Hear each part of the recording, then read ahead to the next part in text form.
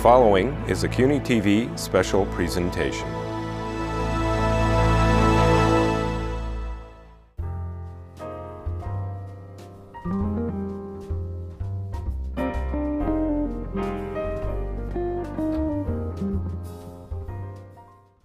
Good evening and welcome to the Graduate Center.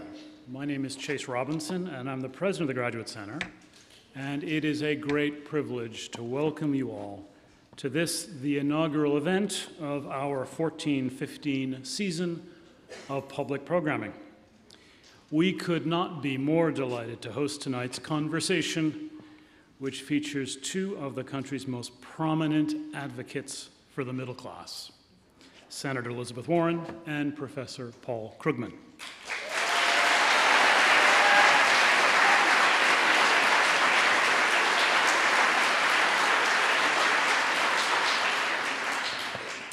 Now, as some of you will know, the Graduate Center is a graduate school of arts and sciences. It's a center for applied and theoretical research, and it is, as we're seeing tonight, a platform for performance, conversation, and public debate. As a community of students and scholars committed to the unconventional idea that learning is a public good, we regularly offer public programs that feature eminent thinkers, cultural leaders, and distinguished artists addressing some of today's most pressing issues. And indeed, the economic struggle of the American middle class is one such issue. Today, the middle class is buffeted from a multitude of directions. The minimum wage has effectively stagnated. Easy, affordable access to health care, particularly women's health care, remains more aspiration than reality. Even student loans, once a ready tool for personal and economic advancement, have become tremendous burdens for many. These are just a few of the urgent political and policy questions that we face. And tonight, we're in the company of three people who can help us make sense of these problems and help us begin moving towards solutions. First, Elizabeth Warren was elected to the U.S. Senate from Massachusetts in 2012. A former professor of Harvard Law School,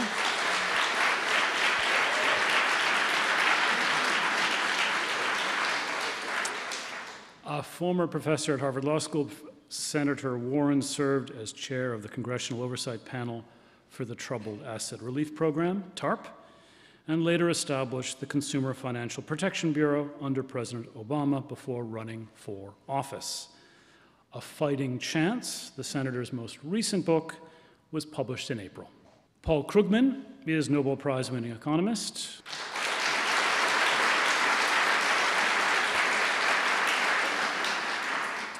New York Times columnist and blogger and author, most recently, of End This Depression Now. He is professor of economics and international affairs at Princeton University's Woodrow Wilson School, and a distinguished scholar here at the Graduate Center's Luxembourg Income Study Center. You'll indulge me, as I prove incapable of resisting the temptation to note that Professor Krugman will be joining the Graduate Center faculty in the fall.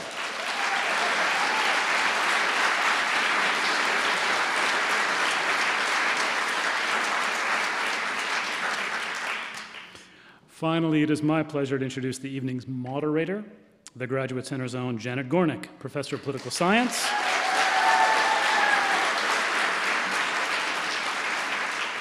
Professor of Political Science and Sociology, and Director of the Graduate Center's Luxembourg Income Study Center. For over 30 years, Janet has been a leading researcher and educator in the field of American social policy, especially as it affects families. Her most recent book, co-edited with Marcos Yanti, is Income Inequality, Economic Disparities, and the Middle Class in Affluent Countries. Finally, as your programs note, funding for tonight's event is provided by the Leader Family Fund, to which we are deeply grateful. Please join me.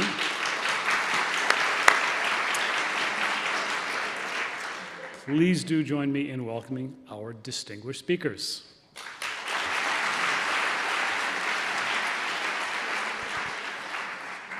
Chase, thank you. And I want to just take a second, Senator Warren, to echo what Chase said and to welcome you here to the Graduate Center of the City University of New York at what I think we've discerned is your first visit here. We think so. And we Thank think you. so, and we hope the first of many. And Professor Krugman, also, of course, I want to welcome you here for your inaugural event since you've joined us here at the Graduate Center in July. And we are all very delighted that you'll be here for the long term. And by long term, I and many of us interpret that to mean the rest of your life.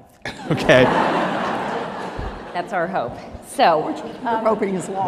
Yes.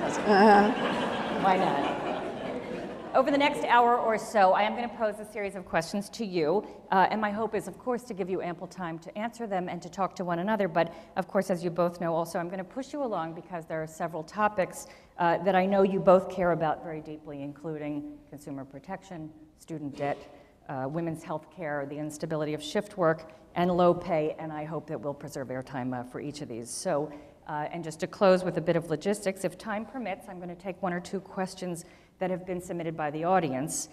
So to the audience, please note that at about 8:10, staff will come and collect your questions, and you can pass them down when you see that that process is underway. So let's get started. So, Senator Warren, many of us came to know you from the work that you did to establish the Consumer Financial Protection Bureau. Good. I think most people know is charged with watching out for American consumers as they shop for financial products and services. So this summer, the CFPB, your baby, just marked its 3rd birthday. So what's your verdict on the first 3 years? What has the Bureau achieved? And how do you hope to see it strengthened and expanded in the future? Oh, thank you. So the Consumer Financial Protection Bureau is something that was born of a terrible problem in this country. And that was that some of the biggest financial institutions had figured out that they could really make a lot of money by targeting hardworking families, particularly those who were just kind of struggling, stretching right at the edges. And they basically figured out they could make millions, push it into the billions ultimately over time by cheating people on mortgages, by cheating people on credit cards, by cheating people on payday loans, just keep the list going. And the problem was we had a lot of consumer laws. We just didn't have an agency who would get out there and enforce them. So the Office of the Comptroller of the Currency had some responsibility, and the Fed had some responsibility, and the FDIC had some responsibility, and for everybody it was kind of like somewhere on their list. The idea behind the agency was to take all these laws, put them in one place, have one agency that would have both the authority to do something and the responsibility to do something. And what was the something? To stop the cheating, to make sure that we had some rules in place that would level the playing field and have some transparency in what these financial products are all about. This little consumer agency has just been up and running, as you say, for 3 years now, and it has already returned $4 billion to American consumers who were cheated by big financial institutions. That's pretty damn good, pretty good. In addition to that, it's out there, it writes the rules, it monitors some of what the banks are up to, but here's the part that's really exciting. It's created an online complaint hotline so that if you think you've been tricked or cheated or squeezed or fooled or trapped or whatever it was, you can go online and also do it by phone, but you can go online and you can file a complaint. You name what it is and what the bank's done, and by golly, the information goes directly first to the agency puts a tracker on it, sends it over to the bank or the mortgage company or whatever it is, and tracks what happens. And here's why this one is so important. People are actually, getting responses. That is, banks that are saying, you know, maybe we will reverse that charge. Maybe this wasn't quite right, because they've got the consumer agency standing here behind the consumer. But the second part is, it's all happening transparently. You can go online and track by financial institution, by kind of product, by part of the country, where the complaints are coming from. And that starts to change the whole credit market. It changes it in the sense that, you know, you could have been cheated by a big financial institution, and you could have been, but we don't have any way to see each other, to tell each other, and to tell the rest of the world out there what's happening and what that institution is doing. What this new complaint hotline does is that it makes visible which companies are pulling what tricks and whether or not they're doing more of it, less of it, changing their practices, backing up when they get caught. And there's at least some evidence now that the companies are starting to change in response. And that gets me to the best part. This is ultimately about getting markets to work for real people so that there's transparency, you don't get fooled, there's not tricks buried in the fine print. That's part of what the agency does. But it's also so that we get a much more transparent and virtuous feedback loop about which companies are the companies that are putting out an honest and fair product and which companies are not.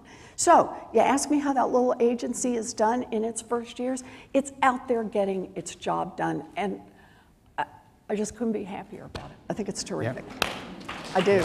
Yeah, I think actually it's really important, because one of the things we see here is that you can get enormous progress without, it's not actually, it's portrayed on the right as this jackbooted, agency clamping down on freedom. It's actually increasing freedom, because it makes people know. I was actually thinking of, since I'm spending more time in New York, New York is a great place where you can get food stands, all these things.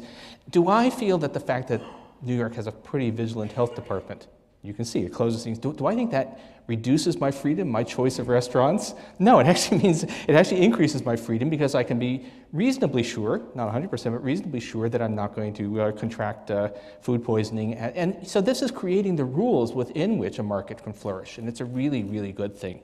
And it's a little bit more than the nudges that some of the behavioral people talk. It's more than that. It's more than that, but it's still fairly light touch in the sense that it's mostly about getting the information out there, and it makes it work. And it's incredible that we didn't do this before, because what we do now, whenever somebody says, "Oh well, let markets work," you want to say, get real. What we knew, I was rereading Ned Gramlich, who was saying that all of the most complex financial products, the things that people had trouble understanding, were being sold to the least sophisticated consumers. And so now we're doing something about that. It's a great thing. That's right. Okay, wonderful. What do you think, though, that, one of the complaints that we've heard from the right on this, we were just reading about the Heritage Foundation's comments on the Bureau, not entirely favorable. I'm shocked. The question they're asking is, why don't we trust people? Why the nanny state? Why don't we trust people to read the fine print? Trust people to read the 32 pages of legalese that is tacked on in what is called in the industry mice type, because mice would go blind trying to read it. I understand this. That is the point. The point was, this is how the instruments were designed. Go back and look at credit cards. Oh, there was a time. Look at credit cards. Look at the Bank of America credit card credit card agreement back in 1980. It was about a page and a half long. You could see the terms, and by golly, you could read them. You could figure out, did you want this one or did you want that one? You could kind of see what the risks were. What happens over time to these credit card agreements? Shortly before the Consumer Agency was passed into law, credit card agreements had hit about 30 pages. And believe me, the extra 28 and a half pages was not to help the consumer. And here was the key. There was lots of stuff in there that was perfectly benign. It really was. There were plenty of sentences in there that didn't hurt anybody. But it was like the foliage that hid the muggers. So that, you want to know how I really feel about this? So that the idea was, you just put the hooks in there that would get people, that people didn't understand. Hey, wait a minute, this card is different from that card because if my income changes, they can change the interest rate. They can do it was called then a universal default clause, all kinds of things. And here was the bad part about this. It goes back to the key about markets. Once all of that greenery is out there, once all of that fine print is out there, the market no longer works. Being a good competitor, that is, you're someone who's willing to do this on a straight up, here's the risk assessment, here's the interest rate, here are the penalty fees, you can see the whole thing. And you're competing against someone who's hidden a lot of tricks in the fine print. You can't outcompete them because the customer can't see the difference between them. So when we talk about freedom, I think you're exactly right about this, Paul. What gives people freedom, what gives them freedom are the basic rules that say it's going to be transparent. And in this case, transparent does not mean 30 pages of fine print. Transparent means it's short enough and written in English so that people can actually read it and understand it. And that then people could lay 3 credit card agreements on the table or 3 mortgages on the table and say, oh, wait a minute, that's the one I want. That's the one that's the better product. Now the market starts to work for the customer. Yeah. Two quick things. One is, it's interesting that the same people who say, people should be able to navigate these things are the ones who complain bitterly about how hard it is to file your income taxes, which is actually quite easy for most people, and who complain bitterly about the length of legislation, which is usually there for a reason. The other thing is, there's parallel healthcare. Although there are, the system that we now have is not the system anyone would have designed from scratch. Nonetheless, it's very clear that by placing requirements on what private insurers can do, what they can do in the individual market, we've created a much more competitive market in healthcare. It's actually been, it's been remarkable how much better this is working than what we had before. And again, you need some rules so that people are not superhuman, so that actually human beings can make informed choices. Right, traffic works better when we have stoplights and speed limits. And then people can get out and drive, right? You're a socialist. We're coming to that, we're coming to that. Don't do that. We're coming to that. Okay, let me turn our attention to something that I think may mean a lot to many of us in this room. Senator, you've been a very powerful advocate on issues related to student debt, as we know. Many Americans have learned from you recently that over 40 million Americans hold student debt totaling $1.3 trillion. I also learned from you, which astonished me, $43 billion of that debt is held by people over age 60. Remarkable. Think about that. So, of course, you've called for widespread student loan refinancing and restructuring. So my question for you is, what exactly is it that you hope to see achieved by the federal government and also by private lenders? So let me start on the point about student loans, since I have the privilege of being here at a great university. Let me start by saying this is really personal for me. I grew up in a family with a lot of ups and downs, and there was no money for me to go to college. I got a scholarship, then got married at 19, dropped out of school. Oh boy, are you smart when you're 19. I talk about this a lot in my book. But I had a chance to go back to school, and I went to a commuter college that cost $50 a semester. And that opened about 1 million doors for a kid like me. So I just want to put this in the big picture. That's an America that's investing in the future. That's the America I grew up in, and that's the America I believe in. And if you want to ask where I want to go with college, I want every kid to have that same kind of fighting chance to build a future.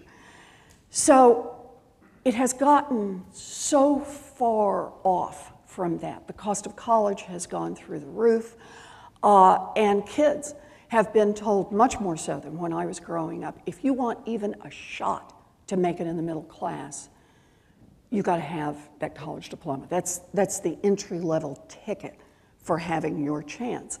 And yet, with the cost of college going up, in effect, America has said to these young people, you're on your own. And if you're smart enough to be born into a family that has money, okay. But if you're not, that's a real struggle, and it means student loan debt for so many millions of young people across this country, for so many families.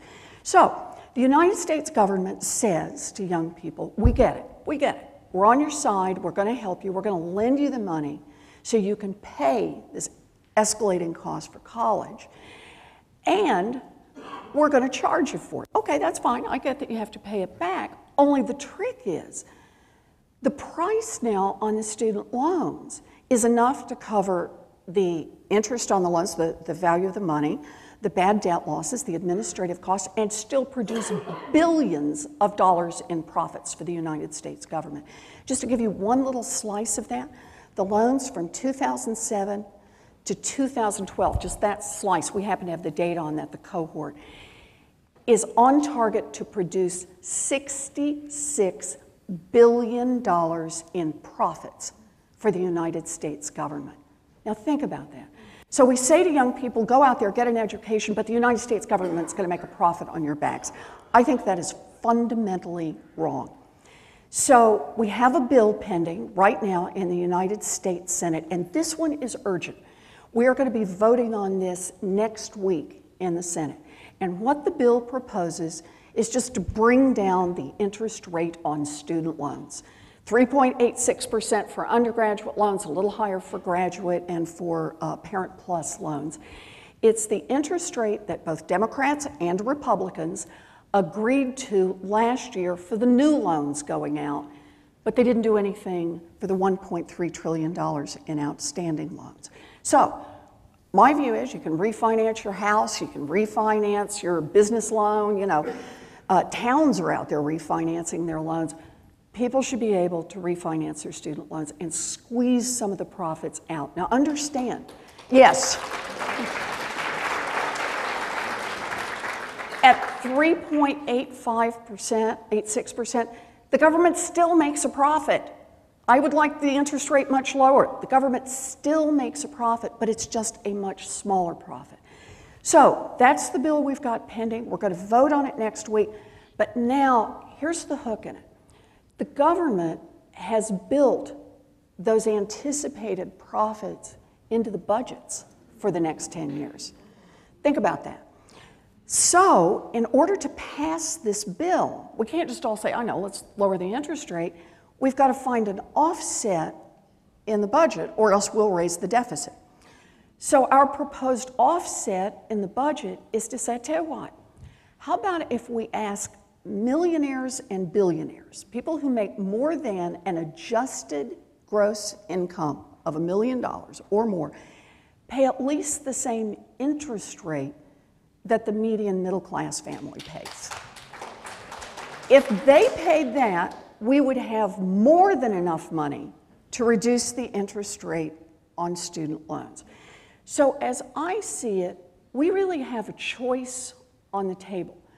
As a country, the question is, how are we going to spend our resources? We can spend these billions of dollars as a country to preserve tax loopholes for billionaires, or we can spend pretty much that same money to reduce the cost of student loans.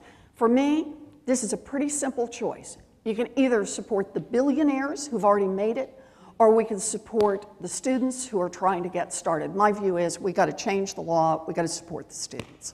And that's what it's about. That's what I want. I don't have much to add except to say that this is just a piece of a absolutely. The whole, even with this, we're going to still have a situation where education is becoming increasingly inaccessible unless you chose the right parents. And that's, but nothing much more to say than that. So, Paul, do you think, though, that the relief of student debt is enough to act as a stimulus? It will help. I mean, we have, it's still a small number in spite of everything compared with the mortgage debt. And our failure to do anything real about relief for homeowners is one of the great sins of our policy these past few years. But sure, I mean, in general, and I think I'll take anything we can get. The perfect, even the halfway decent is the enemy of the somewhat better in this environment. And so you take whatever you can. And if this would help with a little bit, this in itself is not going to be a big enough jolt. We need lots and lots of stuff, but every little bit helps. Although I want to be careful about not calling it a little bit in the following sense.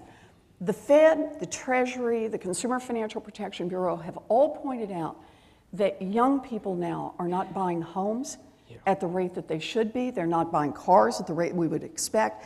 They're not starting small businesses. You're watching this cohort. And they are linking this now to student loan debt. So you bring it down. It won't fix everything, but you bring that down, and it does put money back into the pockets of people who are trying to make their lives work. I'm a bit too much of an academic here, because I know that there's some evidence.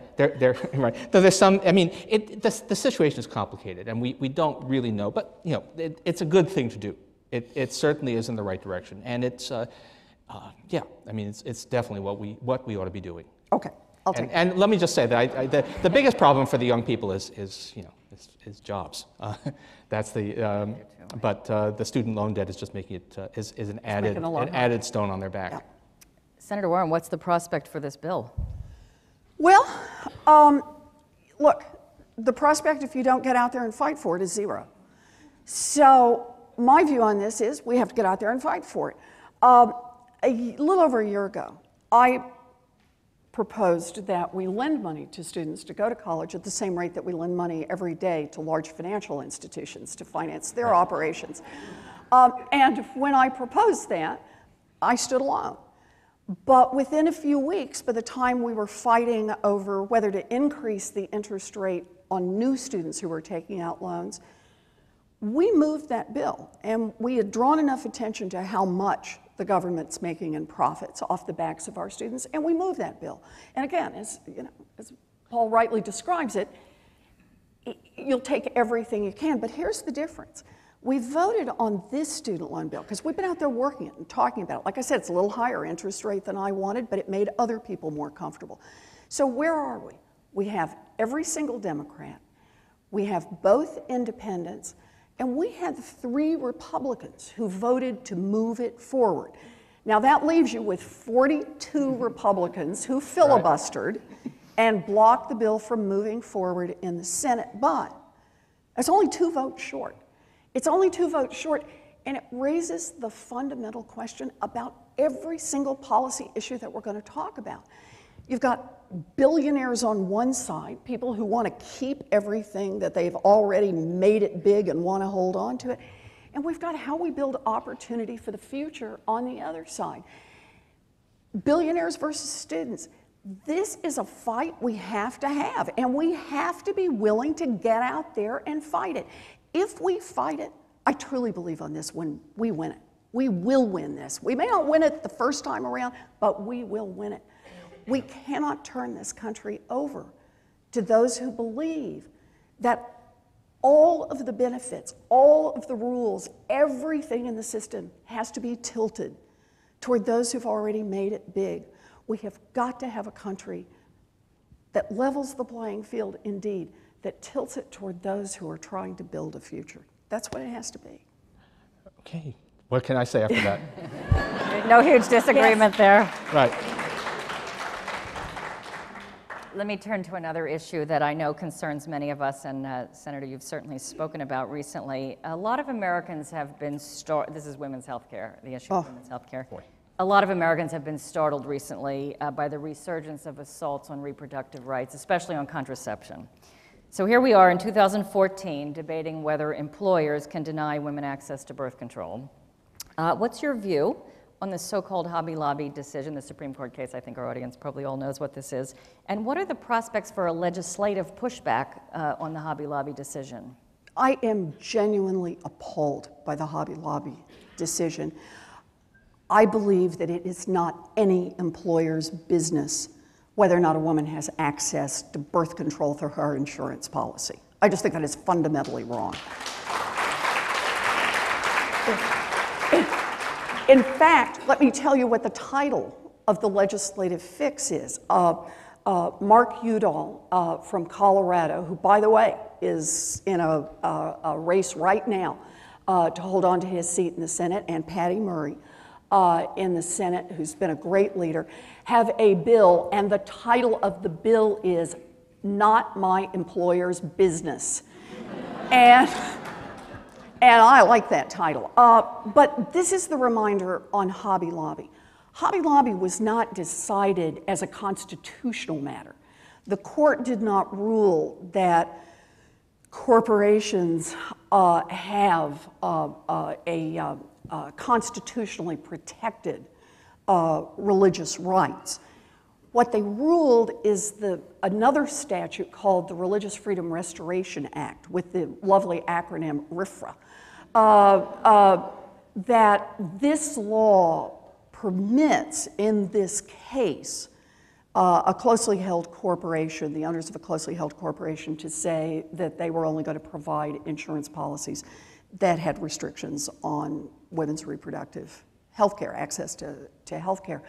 What that means is we just change this. We can change it by statute. We can change it if we can get enough senators and enough representatives to change the law. President signs into law, and we have another law. To me, this is just like the student loan bill. This is what do you think this country should look like? There are like these half dozen or so issues that we should keep talking about. I know we're going to work through a lot of them that really fundamentally define who we see ourselves as a people and what kind of a country we're trying to build going forward. And for me, I just got to tell you, I cannot believe we are having this debate in 2014. That anyone thinks that it is okay to say we're going to put out health insurance policies, but some employers are going to say, I don't want you to have access to certain kinds of birth control to a woman. I just think that's deeply shocking, but we got the power to fix it, and by golly, we better fix it. Yeah, so I think that two things. One is, it was an outrageous decision by the court because it's, this is not, we're not saying that you, the employer, are doing something. We're telling you you have to provide health insurance. So if we can do that, we can say, and it has to be the standardized package. It has to be what everyone is required to. You are acting in effect as the agent of the body politic here. So this is an insane thing. And of course, trying to think that somehow, where exactly does the line end between an individual and how closely held does a corporation have to be when it ceases to be a person? I would say no corporation is a person. Yeah, I'll go with that. No employer, your role as employer and your role as an individual is not the same thing. The other thing is I think that you should not be astonished to see this happening in 2014 because the deep roots of what's going on in our political system are much bigger and much scarier. It has to be. Of course, you have to do the political fight as you do on individual issues, but we are fighting something that is quite scary, something that, back in not that long ago when Republicans were riding really high, when the movement of conservatism was riding really high, Grover Norquist said, I don't want to roll back the New Deal, I want to roll back the progressive movement, right? The real goal is to push us back to to 1894, not even to 1924. So these are the stakes. This is really serious stuff, and you fight it as a series of small battles, but never forget just how big this thing is, really. Well, you talk about it in terms of rolling back the progressive movement. You're exactly right, and what Nordquist wants to do. But this one really hits hard at women. Yeah. In the same way that we can't get a bill passed on equal pay for equal work in 2014. I want you to think about this. You realize that women are at risk in many jobs around the country that if they ask how much the guy down the hall who's doing exactly the same work is getting paid for that work, that's grounds for getting fired. Just ask. So the idea that we have a government in which we're supposed to be able to participate equally, we have an economy in which we're supposed to be able to participate equally, and yet an active movement, that there are Republicans who filibustered both of these, or who are willing to filibuster. We haven't gotten the other one up yet, not my employer's business, but who are willing to filibuster, who are willing to stand up and take a public vote to say, nope, I want to protect the right of employers to fire women for asking how much a guy is making. I want to protect the right of a closely held corporation to make sure that they can determine what kind of birth control a woman's going to have access to. This is one that's about the progressive movement. It is also very much about the women's movement, and it's something we're going to fight back on. Yep. Okay. I'm going to push this one also. Another question that actually is essentially largely about working women, although not entirely. This is on the question about protections for shift workers and working time, a topic I'll indulge myself in saying I've worked on quite a bit here, including with some colleagues here at the Graduate Center. A lot of American workers, as you know, struggle with unpredictable and uncontrollable work hours. And among other hardships, Workers often arrange childcare, and they travel to work only to arrive at their job to learn that their shift has been canceled along with their earnings for that day. The New York Times, I might add, has done some very nice coverage on this recently. You, Senator Warren, are now working towards legislation that would protect workers from these problematic scheduling practices. Can you tell us about the legislation and what you hope and expect to achieve? So I have co-sponsored a bill along with Senator Harkin. We also have a companion bill that we hope to move in the House of Representatives. And it's just got some basic fairness around scheduling. So it starts with the idea that someone who asks for accommodation in scheduling can't be fired for asking. A reminder of what the world looks like out there to a lot of people, that this is a necessary legal floor for them. Other parts of it include people who are called in for hourly work, who are in retail and in food services, in maintenance, that if they're called in for work and then sent home before they get 4 hours of work, that they at least get paid for 4 hours worth of work. Part of this, like I said, is just trying to help people who are trying to put together the basics to move forward in their lives, a little bit more stability, a little bit more opportunity. Another part of it, to put schedules out 2 weeks in advance. And if they have to be changed, they can be changed. But if you change them within 24 hours, you got to pay a little more to the employee. It's just a little acknowledgement that this costs people money, this costs people something out of their lives. And just to try to get a little bit of balance in it. So that's what we're trying to do. And I have to say on this one, this is one where the New York Times has really done some terrific work on this. It's reminding everyone else who isn't a shift worker, who isn't an hourly worker, who doesn't live in this world where you just get told to show up. And when you show up, maybe there's going to be work for you and maybe there's not, and they just send you back home. Or they have you work for 2 hours and then you're off for 3 hours. Where are you going to go for 3 hours? You can't do anything with this time. And then you have to be back for the next. And then the hardest part about it, if you complain, if you ask for something different, then you're fired because we're going to take the next person. And so it's, again, it's just to try to build just a little leveling in the playing field. Yeah, so we talked a little bit before about the European comparison, which is something that comes up because we know the United States is Wild West in our labor markets. The Europeans have a lot of stuff, and the tendency here has been to say, well, we can't be like that because that's such a disaster there. And this is where it's actually important to know some facts here. So there was a time when and there still are some European countries that are way overregulated, but people, to a large extent, are living they have an illusion about the way things are overseas and an illusion about our own system. So here we have a romantic vision of our markets working and have no idea, most of us upper middle class or above have no idea what it's like for people in shift work, people in hourly employment. The other thing is we're way out of date. It's kind of amazing to me that we have a kind of image of the way the rest of the world is, that it was this kind of frozen 20 years in the past. I'm really actually very angry at the Europeans for making such a mess of their monetary affairs, because it's made everything look bad, but that's not. So quick fact. So if we were looking at prime-aged adults, people 25 to 54, we are no longer in our prime. Anyway, Speak for yourself, Buster. Right. And we take America and we take the country everyone loves to hate and we know is a disaster because of the overregulation, France. So which country has a higher fraction of those prime-aged adults working? Yeah.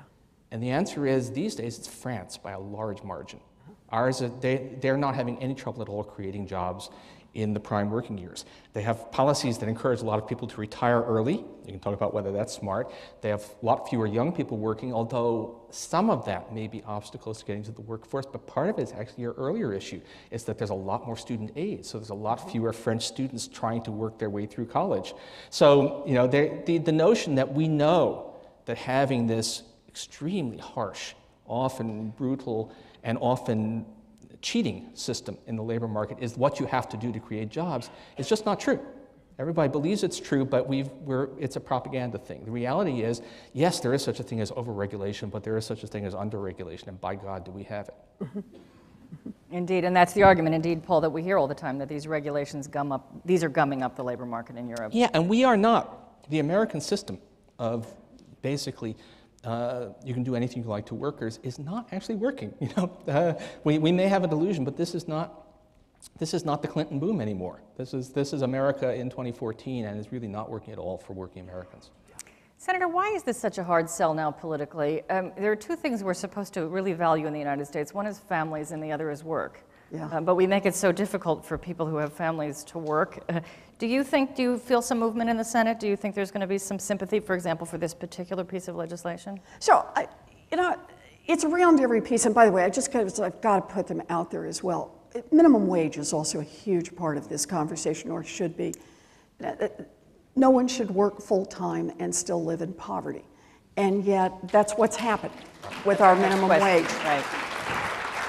Minimum wage workers have not had a raise in more than 7 years, and I just want to make sure we all stay clear on how these pieces tie together. About 2 out of 3 minimum wage workers is a woman. These are women trying to support themselves. This is, for me, very personal. When I was 12, my father had a heart attack. It turned our family upside down.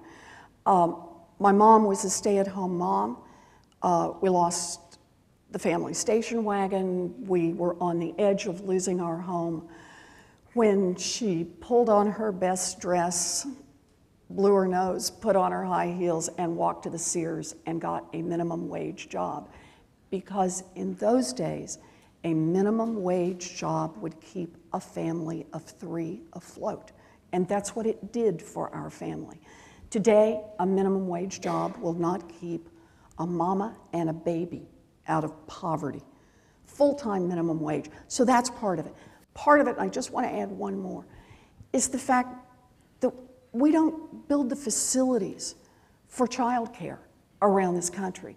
If we want people to be able to work, then we need to be supporting not just family leave, but the opportunity to have a good place where you can leave a child, to support that. So the way I see this is 2 parts, and I'll try to do both of them quickly. The first one is you ask what kind of resonance does this have in the Senate? Do we have any chance of moving the Senate? I'm going to tell you something. You leave the Senate to its own devices, it's not moving. It's going to be that people are going to move the Senate. It's going to be that women are going to move the Senate. It's going to be that low-wage workers are going to move the Senate. It's going to be that people who are involved and people who care students are going to move the Senate. When enough people say, on just a core set of issues, I want to know how you voted. Did you vote to help my family build a future? Did you vote to help build a better world for my children and my grandchildren? If you did, I'm with you. If not, you're not with me. So why should I be with you? And if we make that division, believe me, that's when the Senate will start to move. That's how I see it. Paul, I want to direct your attention to the issue of low pay, actually. Right. So as the senator has jumped the gun on my next question, sorry. we'll forgive her That's there. fine. We're good here. Of course, exactly. So because, of course, these issues are they are interrelated. So we all know in the last 3 years there's been this tremendous increase in worldwide attention to inequality in earnings and income and in wealth. And as we've all talked about here at the Graduate Center, a lot of that attention has been directed to the top 1% and higher, which we understand. But I want to turn your attention to the bottom of the earnings distribution. And Paul, as you know, in fact, there were new data came out today that we looked at. The U.S., relative to other rich countries, has an enormous low-wage labor market, using the OECD definition, which is 2/3 of the median, a quarter of American workers, earn low pay, much higher than in other countries. So my question is, do you think that public policy should aim to reduce the prevalence of low earners, and how? Through raising and indexing the minimum wage, the earned income tax credit, strengthening collective agreements? How do we move this? Yeah, all of the above.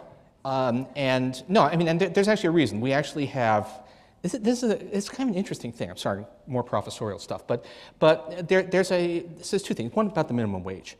So I don't know, we need a word for the opposite of wishful thinking. Because what happens here is that there are a lot of people out there in the public debate who are determined to believe bad things in spite of overwhelming evidence that those bad things don't actually happen.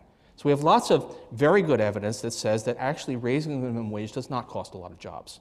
It basically, the estimates cluster around zero. We basically have pretty, as good. This is the best researched area I know in economics, and it basically says raising the minimum wage from the very low levels we have, make it $50 an hour, and I'll believe that it destroys jobs, but raising it from where we are now is not a job killer. It just makes poverty less. It makes people better off. People don't want to believe that. We also know that the earned income tax credit is a very, very good thing, does a lot, and there's quite strong evidence that they actually complement each other. That the earned income tax credit on its own, a fair bit of the benefits leak away to employers rather than to workers. Minimum wage on its own, it's not perfect. It's not going to get everybody. Put the two of them together, and you're doing a very, very effective way of raising the incomes of low-wage workers. So we actually know how to do this, and it's not even a lot of money, because the thing about low-wage workers is they earn very low wages, and a relatively modest amount of money makes a big improvement in them. So we can do this, and there are obviously huge political obstacles, but this is one of those things. It just does not have to be the way it is. We have a working underclass in this country that's completely gratuitous, that an advanced country like ours doesn't have to have, and basically no one else does. So let's talk about the politics of this. Okay, Americans want to see us raise the minimum wage. Look at any of the data on this. What is it? About 70%, that's where most of these come in, say, yeah, we should raise the minimum wage. We should give minimum wage workers a raise. So why doesn't it happen? Well, let's disaggregate the data for just a minute. Did you see the piece that the Demos group put together? A terrific think tank. And what they did, we've got Demos here, good, okay. Yeah. Shout out to Demos for this, because it's so startling when you look at their charts. They say, look at most Americans, you do the distribution, a random sample of Americans, about 70% want to raise the minimum wage.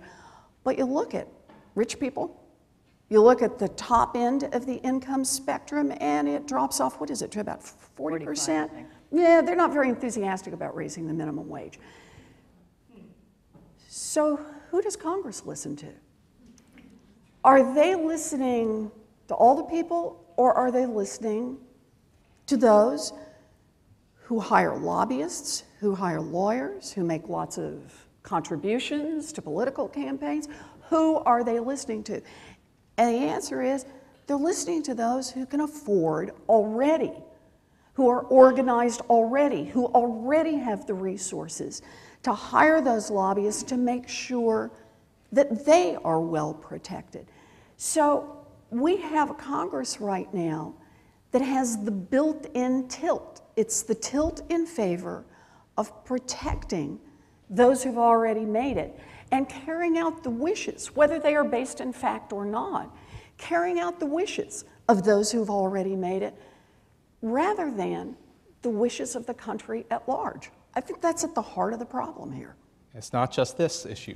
And it's not. It shows up over and over. I was just looking at this great work that Russell Sage actually backed on trying to figure out what does the 1% want, and it turns out that the budget deficit, which most Americans really don't care about at all, is priority right up there. And guess what? Our policy has been directed towards. That's right.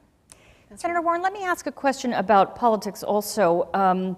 It's interesting that a lot of the movement in this country on increasing the minimum wage and establishing a living wage is taking place at the state and local level for obvious reasons.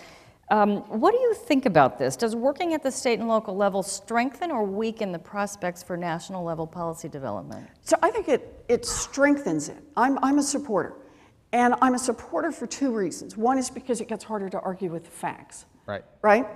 But nothing succeeds like showing that it actually works. So when the minimum wage goes up and we've got more people working and we've got fewer people who need food stamps or need other forms of assistance, then we get these examples.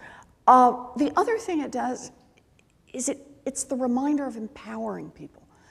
You know, I get frustrated with the United States Senate. I'm sure other people do too.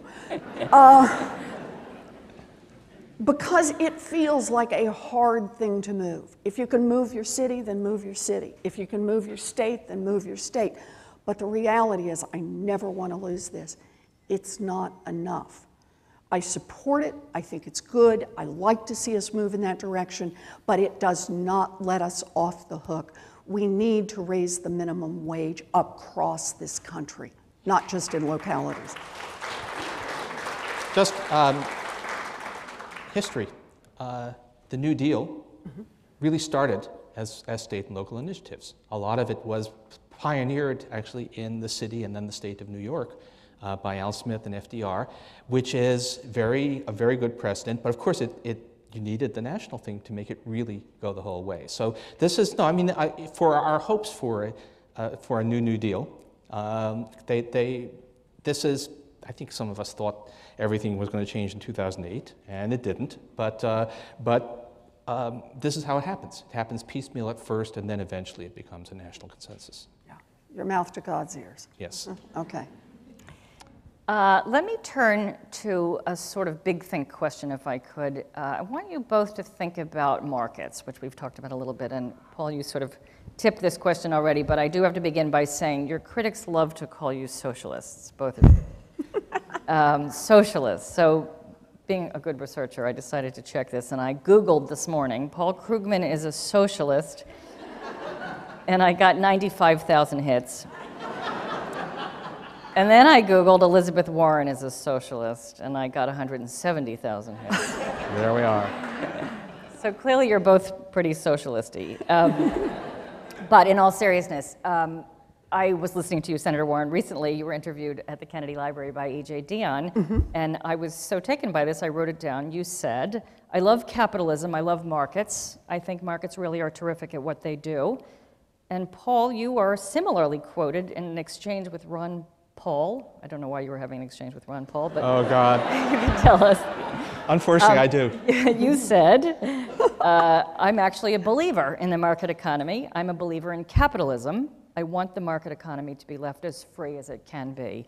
So my question to both of you, Paul, first, if you would, in all seriousness, and to borrow a phrase from Bob Kuttner, what are the virtues and the limits of markets? Okay, so the wonderful thing about markets is that they are, when they're working right, they're a decentralized way of getting stuff done. They rely on individual initiative. You can get a lot of stuff. You know, if you really don't want a government body, you don't want a Gosplan USA to get the fish and the vegetables in your neighborhood supermarket. That's something that really does work very well. It exploits people's self-interest. It allows them to make their own decisions, all of which is great. Markets have been proved by a lot of experience to be a really good way of organizing lots of stuff.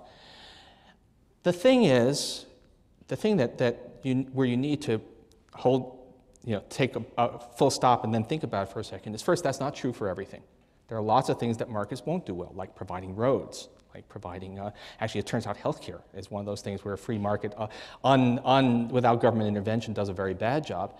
The other is there's a very insidious thing, which I think is the fundamental dividing line between people like Senator Warren and myself and people who call us socialists, is the market is a great thing. It is not a source of justice and morality. The income that somebody happens to receive from the market, fine, we're okay with that, but that is not necessarily the final word on what that person is entitled to. People who, for whatever reason, aren't able to make a lot of money on the market are still, if they're citizens of the United States, entitled to a decent life. The market is I guess, I would say I'm for markets, I'm for capitalism, but basically because they work well most of the time, not because they are not. You don't want to deify the market. You don't want to say this is the way it has to be, and anything that isn't is wrong. It's just part of how we make a good society, but there's lots of other things we need to do to make a good society, and that's the point. The United States is a democracy. That's what defines us. We're not a free market as a definition. We use free markets to make ourselves work as a democracy, but we're not about the markets. We're about the democracy. I agree. I agree. So I'll pick up where Paul left that, and that is, we are a democracy, and so the hard question is about the relationship between our government and our markets. That's what this is all about. And as I see it, there are two key things that government is doing in markets. There's some other pieces, but these are kind of the heart of it for me. One is the rules. Just, why we have traffic lights, why we say you don't get to sell medicine, white pills and call them aspirin if in fact that's not what it is. What are the set of rules? And they are rules that keep those marketplaces level and fair. Just enough that people can see them and can engage in the transactions. Enough so that some competitor who wants to get out there and produce a good product knows that that competitor is in a market that's an honest market, and if you produce a better product, consumers will be able to see the difference. It's the set of rules. That part is absolutely key. The second part is the part about making the investments together that none of us can make alone. Paul alluded to this when he mentioned roads, but I'll just make it the bigger point. It's infrastructure. Markets have to have infrastructure, everything. We have people start a business, that's great, but you're going to need roads and bridges to get your goods to market. You're going to need power to plug in. You're going to need water. You're going to need police services. You're going to need the basic infrastructure so that this market can work. And infrastructure won't happen on its own. You can't count on somebody to build the road in front of her house and maybe her neighbors will do the same and somehow we'll have an international or an interstate transportation system. It won't work that way. That's the role that government plays. Government comes in and says, we're all going to pitch a little in so that we'll be able to build this infrastructure. And we go beyond it in the infrastructure. We say we're all going to pitch something in on education. Why? Partly because we believe as a people that every kid ought to get a chance out there, but partly because we say, we think that if we have an educated workforce, we're going to have more opportunities in this market, be able to build more things, and raise the standard of living for all of us. So we make those investments together. Third big area for me is research. Research. We invest in medical research and scientific research and engineering research. To me, this is part of what makes us extraordinary as a country, extraordinary as a people. We make this investment in research because we don't know what's going to be invented from it, but we believe that if we build a big pipeline of ideas, that our children and our grandchildren will be able to make things out of that we can't even dream of. Those are the things we do together. Markets have wonderful parts that are all about individuals who start their own businesses, who come up with great ideas, who turn them into something wonderful, about people who get out every day and work hard. But they are also about the part we do together. And that's the part that we have left out of this argument. We can't have markets that function unless we have a government that functions. That's the heart of it. I actually wanted to just add, just because of where we are, both CUNY and in the city. So here we are in New York City. And New York City, people living here is actually, it's mostly not that expensive except housing, which is a big thing, which is 60, 70, or in Manhattan, I guess well over that, more expensive than the average for the country. So why are people here? They're here because of the opportunities that are here. And what do those opportunities come from? They come from all the other people who are here. They come from the interaction among them. They come from the incredible infrastructure that, despite some of the ups and downs the city has.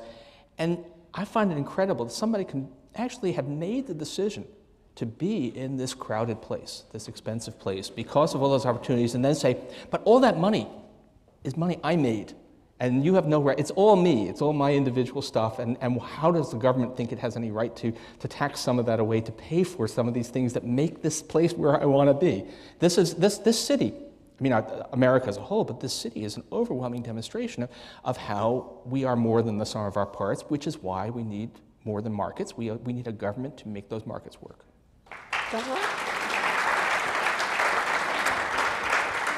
We have gotten some questions from the audience, all of which are really interesting, and it's painful to choose. But I'm going to ask you this question, and I'll let either of you jump in first. We've said almost nothing about labor unions this evening. Do unions have a role to play anymore? Yes. Oh, God, yes. Unions built America's middle class. Right. And they built it in multiple ways. They built it partly by getting out there and fighting for better working conditions, for fighting for higher wages, for fighting for the 8-hour workday. I saw a bumper sticker the other day, the weekend brought to you by the unions. So part of it is that, and all of that spread. So the collective negotiation then spread to other workers, whether they were unionized or not. But I want to pitch in on the second part about why unions were important, and that is unions also helped fight for things that were good for all workers, whether they were unionized or not. They're out there in the fight on minimum wage. They were in the fight on Medicare to help us get it. They were in the Civil Rights Voting Act. They were part of those fights to say the American people deserve a voice. They deserve a better country. The unions work collectively on behalf of the workers.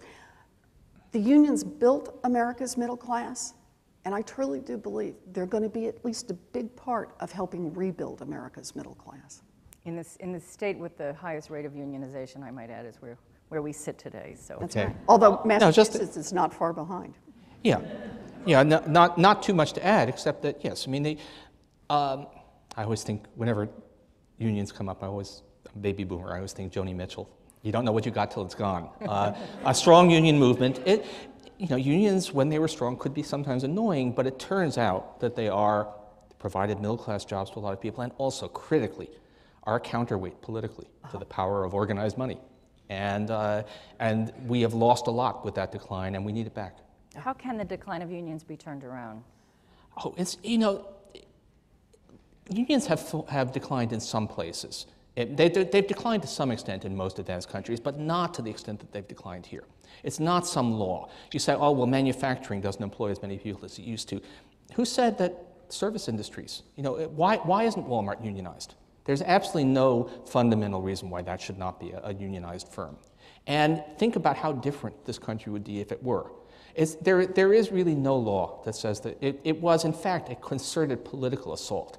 You look at the sharp decline of unions during the 80s, and that didn't just happen out of thin air. That happened because there was a campaign of union busting, much of it illegal, that was enabled by the very intentioned blind eye that the Reagan administration turned to it. So this is something that is not hard, except it's politically very difficult. But if you ask what would it take to rebuild a strong union movement, if we wanted it, we could have it back. I'm going to ask a final question that came from the audience. I have a feeling we could discuss this, you could discuss this until tomorrow morning, but I don't think you will.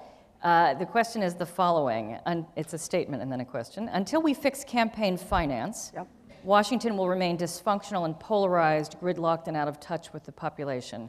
Is it true to say that we must fix this first? I don't think. I mean, it's important, but you can do a lot. I mean, I'm in a peculiar position here because I actually look at the last 10 years, and I don't feel terrible. I actually say, we had an enormous improvement in healthcare, even though it's not the system we would have devised and it won't get everybody, but it is an enormous achievement.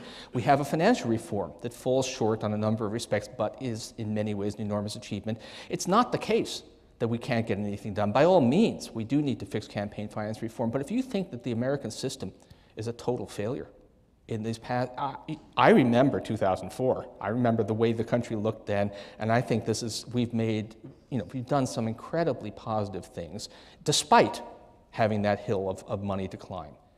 So no, I mean, it's important, but it's not a sine qua non. It's not something that we have to have or nothing else can be made better. So I'm not nearly as cheerful as you Okay. are. That's because you actually have to deal with the beast every But that day, and I may be don't. because I had to raise a lot of money Yeah. to get this Senate seat. Right. I know. So I want to do this in both directions. The first part is money is strangling our democracy. And it's felt in a million different ways. It's felt in big ways when we can't raise the minimum wage. It's felt in small ways through every regulatory agency in this country. The wind only blows one way, and that is to hear from those who have money, who need just one little exception in the rule, who need just one little complication in the new agency directive. Always pushing, money is always pushing in the direction of tilting the playing field, of making it so that those who've already made it have outsized influence in Washington, and those who are out there just trying to build something are always hanging on by their fingernails end of this slide. So to me, this is the heart. This is what threatens democracy. We can't continue to run a country where a tiny fraction, where the Koch brothers get to determine who's going to run on the Republican ticket for the United States Senate and the House of Representatives, and then go absolutely blast money on voters until they persuade enough people that their candidates should be the candidates that win. Democracy can survive for a while, but it cannot survive forever under this kind of onslaught. The problem we've got is the United States Supreme Court, and the United States Supreme Court that has famously brought us to the point of corporations being people that seem to have better rights than our own people do. So this is going to be a really long haul. So this is going to take me to what should we do? The first part is, even given the United States Supreme Court, Citizens United, all of the things that it has done to open up, to let billionaires have outsized influence in the political conversation, we still have the power under those Supreme Court decisions to pass laws in Congress that require instant and vigorous disclosure of whose money is being spent and who is behind that advertisement, who is coming in here and influencing you. That's something that the United States Congress can do, and it's something the United States Congress should do. And if you think it's impossible, let me just point out to you, we came within one vote of getting that done back in 2011. I think I have the year right. The guy I beat for the Senate was the one who voted to keep the filibuster in place, so it failed. So that's part of it.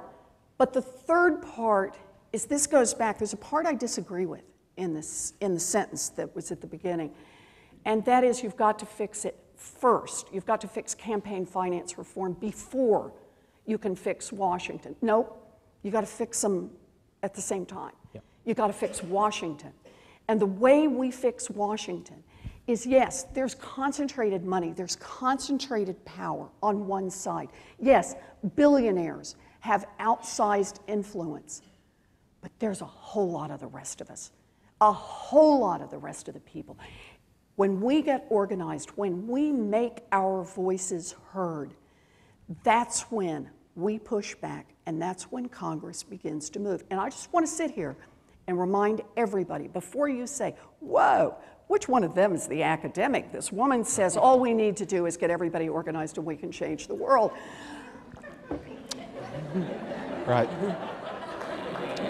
Hold on. I just want to remind you where we started this conversation. In 2009, I had an idea for a Consumer Financial Protection Bureau. And I went around Washington and talked to a lot of people, a lot of our friends on our side, and they told me two things. They said, great idea. That could actually make a real difference. That was number one. Then they said, don't do it. And the reason they said don't do it is they said, don't even waste your breath. Don't spend your time on this because you cannot possibly win. The banks are going to fight financial reform, tooth and nail, but number one on their hit list is going to be that Consumer Financial Protection Bureau because it's going to cost them real money. It's going to force a market that really works.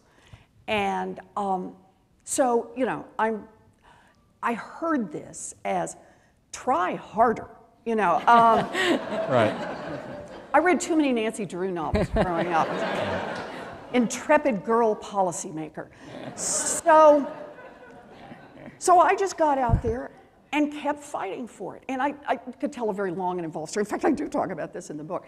The first conference call on the new consumer agency, first conference call, there were 2 people on it, which I think legally does not qualify as a conference call. But 2 became 4, and 4 became 10, and 10 became 100. Groups got involved. Groups for whom consumer financial products were not their first issue.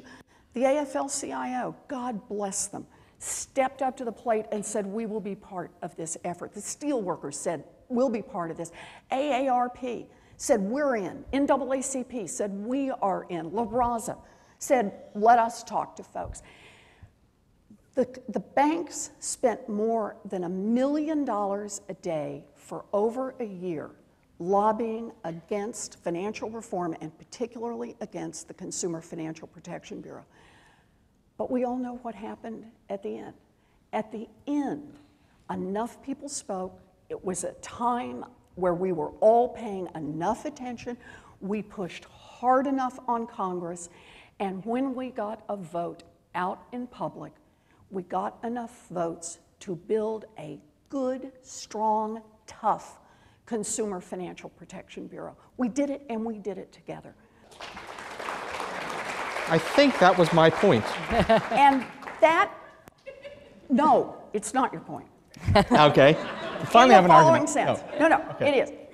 It is and it isn't. All right. The point is not, can we keep getting through a consumer agency and can we struggle and get through the student loan bill to cut the interest rate on student loans, voting on it next Wednesday, bankonstudents.com. That's my commercial for now.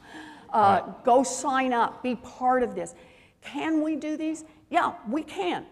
It takes a superhuman effort to do these, but we can do them. We can do them. But the point is, we have got to do financial reform. We have got to do campaign finance reform. We've got to get it done together. We've got to change Washington, but it's going to take all of us changing it. The folks for whom Washington works, I mean, do understand this. The rest of us talk about gridlock and isn't it awful in Washington. There's a whole group of people for whom, nope, works pretty good. Not changing anything, aces, you know, it's working out. Agencies that, you know, well, they kind of muddle along and put things in, that's all working. If we really want Washington to work for us, then we got to reach out and just make it happen. We got to be willing to fight for it. I think anything I say will be superfluous. Say again. No, nothing. Let me I have a point, but we can make start to bring us sadly to a close, but I want to ask each of you to take the opportunity to say anything that might be on your mind to the great City University of New York Graduate Center audience and to the live stream audience. Paul, I'm noting you're becoming alarmingly optimistic and cheerful. I like to think that's because you've been here at the Graduate Center, but Right. Any last thoughts? No, partly I think I'm trying to do a little bit of a counterweight. I think there's a lot more doomsaying about the prospects for achieving good stuff than there should be. You know, people look and say, oh, you know, Obama's low approval rating, failed presidency. I think achieving health reform that progressives have been seeking for 40 plus years is not a failed presidency. Achieving a major, You bet. you know, achieving the CFPB, achieving these things. So this is saying that there is positive stuff. Now there's huge problems, obviously, and I'm scared, you know, and then start thinking about environmental issues, and I can become as doomy and gloomy as anyone. But the point is, I think this is why we agree that we have actually seen in these past few years a demonstration of how, despite a system that is rigged against good stuff, nonetheless, good things can happen if you try hard enough. And so I think this is the last time we should be cynical about the prospects for change. You should be appropriately cynical about how Washington works right now. You should be appropriately cynical, and it's not just campaign finance. Right? If we had more time, I'd like to talk about the revolving door and the gravitational pull of Wall Street. But nonetheless, we've made, you know, I started, healthcare was my crusade for quite a while, a lot of other people too. And some people say, oh, it's not the plan we wanted, but my God, about 10 million people who were uninsured have gained insurance this year, probably a comparable number next year. My God, that's a huge improvement in the lives of a lot of my fellow citizens. So in that sense, I think we need to not rest on, you know, not beat ourselves and say what a great job we did, but just say good things can happen, and some good things have happened, important ones. Yeah. Senator? And I think Paul is right. I think cynicism is cheap, and I'm not signing up for it. If you don't like something, then what are you doing to fix it? For me, that's what this is all about, you know? Yeah. Man, my view is a lot of folks see the problems. You know, much of this is not rocket science. I mean, it's a big and complicated, you know, there was a Nobel Prize involved in this, but No, not that part. Economy. Not that part. Not for rocket science. But we know some basic things we need to do together. And we know these things that we need to, I mean, this is nuts. The United States Congress couldn't get a highway transportation bill passed. This was kind of like one of the routine things we did in government. So what we got to do is we got to be willing to get out there and fight for these core pieces. It seems to me that this is a moment where democracy is being tested. Does democracy devolve over time into something that really is about those at the very top, those who can influence the lawmakers, those who can always make their voices heard in the elections? Or is it about the spark of what we do together? Is it about how we define ourselves by the work we do individually to build for ourselves and our family, but also the work we do together to make this country a country that is full of opportunity again, a country that builds a real future for ourselves and our kids and our grandkids. I believe we're getting to the 11th hour on this one. I mean, this is scary to me. And when I look at the kinds of problems we have to solve, the environmental problems, the worldwide economic problems that we face, when we watch what's happening in the Middle East and we watch what's happening in Ukraine, there's tough stuff going on in this world. We need to be doing our part here at home together. We need to make this government work to get back on track. So we're building something strong here at home so that we really do have a fighting chance to take on the hard problems that are bearing down on us. I truly believe we are in great danger, but I also truly believe we can do this. We can do this. We just have to do this. Thank you. Thank you, Professor Krugman. Thank you. Thank you. Thank you. Thank you. Thank you, Paul. Okay, Good. great. Good.